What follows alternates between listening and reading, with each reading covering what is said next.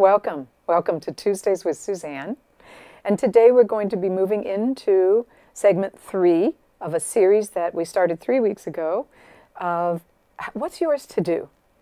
The world is in what seems like utter chaos at the moment. People are finding it internally, they're finding it in the world around them.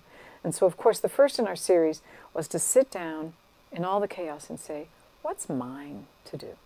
The second in the series was last week when we worked with how to deal with the fact that we need to stay full and nourished. We need to keep our own oxygen mask on, and we need to know how to let go of the tension and stress in our bodies, to let go of the pain, to let go of the tightness, to let go of the anxiety, to let go of the emotions that may be there. So last week was about, we called it breath in, breath out. How to set up a practice that takes you through your system, filling in each moment, in each cell of who you are, but also allows you a practice of emptying whatever you no longer need. Side by side, breath in, breath out. This week, we're going to be working with what I call finding your path home. And what I mean by that is, in the work that I do, the work that I teach a number of different practices for centering, grounding, staying full, staying juicy, staying where you're loving life, staying in a state where you can move through big challenges.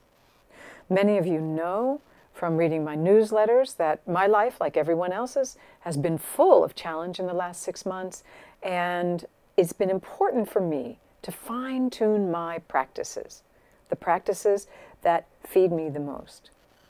So let's talk about what those practices might be. And you may have your own set of practices that work for you, and I'm going to bet that some of mine may also be on your list. But today we're going to think about and look at what are the practices that feed you most, and how can you use them so consistently that when things get challenging, you remember to go back to them. Okay? So, one of the things that is a practice for me, when I start to feel a lot of churning emotion inside, and it might be from seeing something on television, which I don't watch a lot of for just that reason, reading something in the newspaper, hearing something on a podcast. It might also be from something going on inside me, about an expectation that was not met, or a painful place that I just ran up against. In any of those, when you come up against them, you want to be looking at what brings you home to clarity again, so that you can move through it and not stay in a rabbit hole of grief or loss or anger or fear, anxiety. These rabbit holes are not helpful for us, and they do not help us move through. They actually, people will say, oh, well, I need to feel my emotions. Well, yes, and we need to move through. Emotions naturally move through. So what practices help you move things, become aware of them, move things, and come out the other side? So my go-to practices are walking, journaling, sharing and connecting with friends, and also being still and breathing, like the practice that we did last week on Tuesdays with Suzanne. So breathing, walking, moving, dancing. Also going into an environment where there's good music or good connection with others, and I feel my whole psyche type change inside, and then things can open up. Those are some of mine. So if you would, think about what yours are. And then take a moment now, if you will, let your eyes close, let yourself sink inside, and remember the last moment that you had where you were feeling a little lost or challenged, emotional. Yeah. And notice what it feels like in your body. Not your tsunami, please, but just let yourself feel what it feels like to be challenged in your body. And then take a moment and bring to mind one of these paths home to yourself. So for me, one of my favorite things to do is throw on my walking shoes and out the door I go. So in my mind's eye, when I'm feeling emotional, when I'm feeling overwhelmed, when I'm feeling churning inside, I will throw on my shoes. And then right now I can imagine myself throwing on my shoes, heading out my back door, around Lake Audubon. And for you, it might be walking on a beach if you live by the shore. Oh, heck, it might be walking through Midtown Manhattan if you live there. Doing a mountain trail.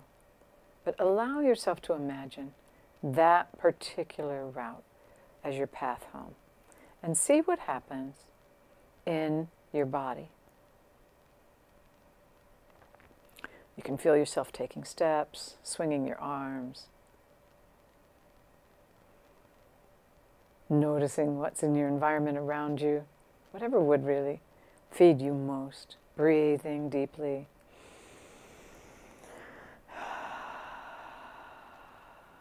Good, good. And I personally start to notice right away when I'm out walking and swinging my arms that the tension starts to melt away. I don't have the answers, but it starts to melt. So see, that's how I know it's one of my paths home. Yeah. Okay. Now, take a moment now, and if sitting quietly and meditating is your path home, take a moment and drop inside and let yourself sink back in your practice of being still, whatever that is. You might have a mantra, you might have a breathing practice like what we did last week in Tuesdays with Suzanne. You might simply sit in silence and let your thoughts just pass through, not stopping.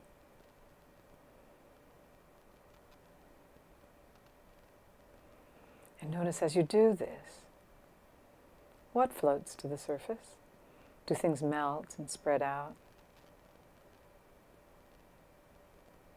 Sometimes if I have, I'm carrying an emotion that I haven't really had the time and space to feel yet, when I sit quietly, it just bubbles right up. Yeah. And it can be any emotion. Doesn't matter. I'm sitting and I'm quiet. I'm feeling my backbone and my feet on the ground. And I can let whatever it is show up and be present with it. That's a path home. That's a signal that it's a path home. However, if as you're sitting imagining yourself meditating and all you want to do is throw on your shoes and walk, that's the signal to throw on your shoes and use that path home. Okay? Sometimes when I'm confused or overwhelmed, I need to journal. And I will at times wake up early morning and I have to get up and journal. My brain is too full and it won't let me sleep any longer until I get up, put all those words on a page. So take a moment now with your eyes closed and think about what it would feel like to just journal, stream of consciousness. Doesn't matter how large or small, whether you're on a computer, whether you're in your journal, writing, script, printing, doesn't matter. But letting all of the thoughts and emotions just download onto the page or pages. And if the thought of that causes a little more relaxation in your body, it's your signal to get up and journal. Yeah. Yeah. You also, I have found that artwork of all kinds helps my insides come back into balance. Painting, sculpture, putting my hands in the dirt, yard work, where I'm really connecting to the ground. It's a path home. Helps you get clear. Remember it. Yeah. Journaling, walking, stillness, art, gardening. There are hundreds of paths home that each one of us have in our stable of tools when things get rough. The interesting piece, though, is that when things do get rough and murky, we need to choose a path home that will help us get clarity. So, for instance, while sometimes you just got to go get that ice cream in the freezer, it doesn't really help you get clarity. And it will be problematic in the long run with the way that it mucks about with your brain chemistry. I'm not saying if you need to do it, you don't do it. But pay attention next time something comes up, not to what will just cause things to get feeling weighted down or satiated, but how can I work with this and stay with it and get clear so that I can take an action. And what's yours to do in the world, you can take that action much more clearly. Remember, we started with asking your heart, what's yours to do? And some people say, oh, well, I got what's mine to do, but now I'm not able to carry it. Well, these weeks have been about how to carry that forward, breathing in and breathing out, committing yourself to the practices that actually feed you. And when you're fed, then your system becomes clearer, stronger, fuller, and the what's yours to do becomes easier to follow through with and to continue to walk with. Yes. So I invite you to check in right now and take a little inventory. What are your top 5 things to do, practices to practice, that will help you to find your path home when things are challenging? And when we get done, write them down. Write them down. Post them on your refrigerator. Put them in your phone.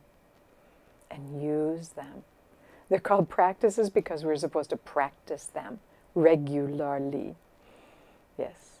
Knowing how to meditate won't do you a lick of good if you're not actually meditating regularly. And if you can't meditate for some reason, pay attention to the part of you that just won't let you sit still. And maybe you need to put on your shoes and walk. Yeah. I recently had a colleague who had to spend time with a family member who has shall we say, a pretty severe addiction issue. My colleague doesn't do any drugs or alcohol. So being in a closed environment with her family member was difficult. It was difficult. And she found when she came home from that 5 days with this person that she was really working hard to get her own ground back. And we talked about, what are your paths home? I was able to help her hold that clarity in the space for herself. And by the time we got done talking and working, she could feel it again. She was on her path home. And I wish the same for you as we all move through this world. It is so challenging right now. And enjoy.